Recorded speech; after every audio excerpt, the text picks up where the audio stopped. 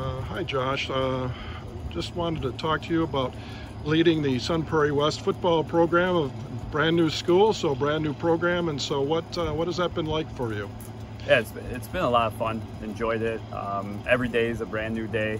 Sometimes we get equipment showing up on a day that we didn't expect it, and so the most enjoyable part though has been getting to know these athletes.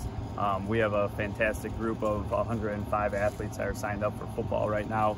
So that's been the most enjoyable part, is getting to know them through the off season, getting to know them through the summer, and then getting them out here on a brand new field for the first time, for the first day of practice is going to be a lot of fun as well.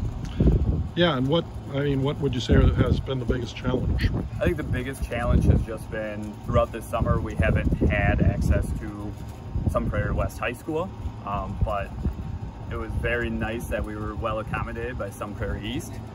They were willing to open up their doors and let us work out there throughout the summer. We were able to access Ashley Field for our contact days, but it's nice to have a home today and be where we're supposed to be. Yeah, so it must be exciting you're getting eager for that first practice. Yep. Right now.